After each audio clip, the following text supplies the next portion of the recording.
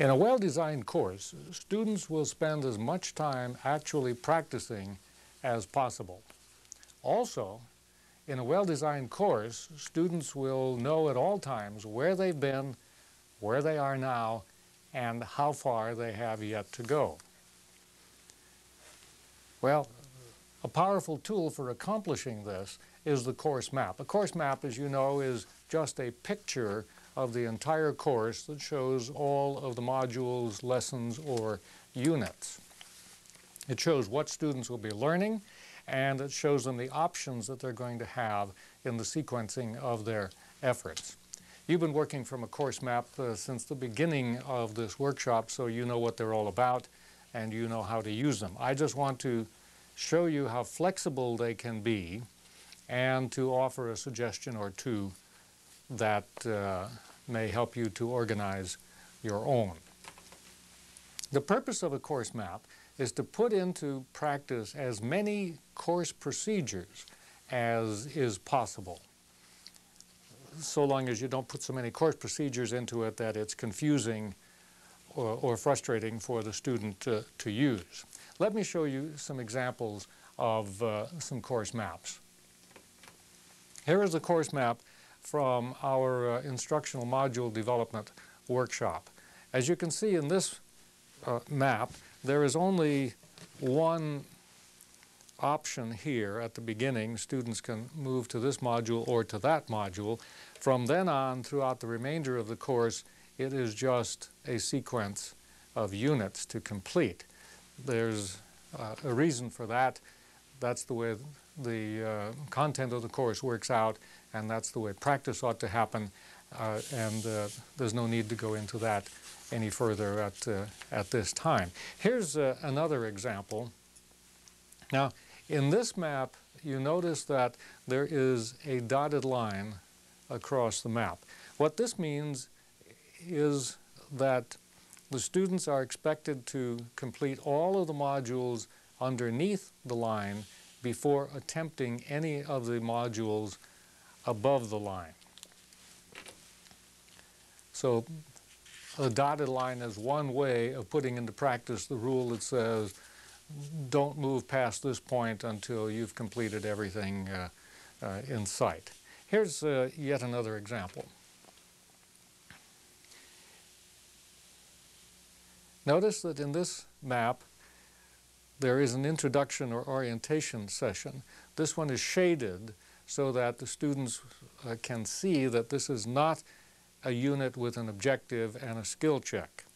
Notice also that once that unit is completed, there are several options.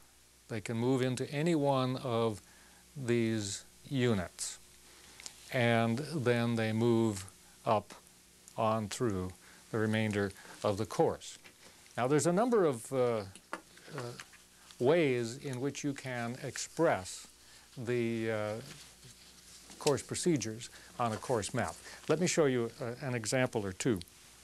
Suppose that you want to apply the course procedure, don't go any farther until you have accomplished these objectives.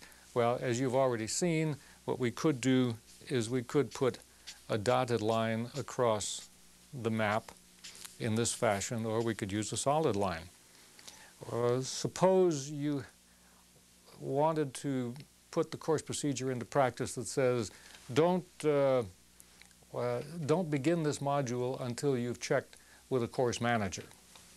Well, suppose you put a big black dot beside the module and then tell students at the beginning of the course that whenever you run into a dot, check with the course manager before you begin that module. Suppose that you wanted to indicate which modules included group sessions. Well, one thing you might do is you might change the shape of the symbol for a module so the students will know that whenever they run into a rectangle, there will be a group session in that particular module. I remember a workshop or a course for students that were learning at very remote locations. They were learning at remote banks. And the course map for that course had two heavy lines across it. And the first one said workshop number 1, and the second one said workshop number 2.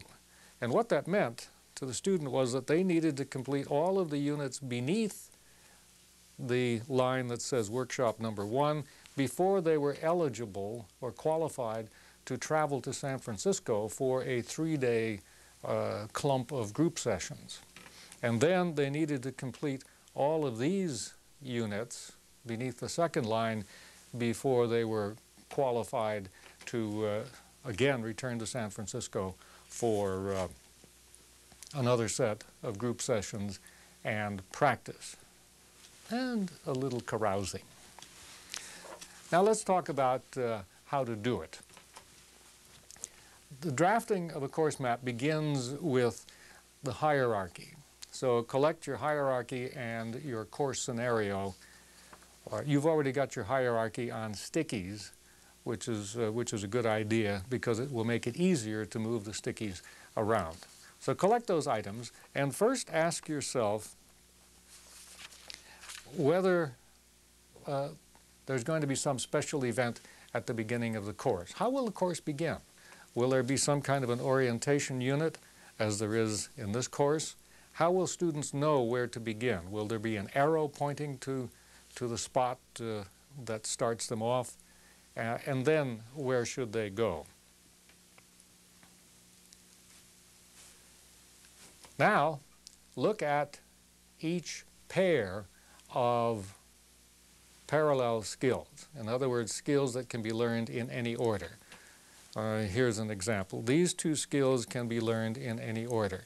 Ask yourself whether there's some reason why students should attack one of them before they attack the other one. It may well be that you've got some equipment constraints. It may well be that you have some locations constraints. Maybe the students to practice one of these modules would have to travel all the way across town to the practice equipment. What other reason might there be for moving this unit down or the other unit up? Maybe group practice is going to be a reason for moving those stickies around. So then after you have done that with each pair, thought about the constraints and the reasons that you might have for asking students to move into one unit before the other, then move them around on your map to reflect that.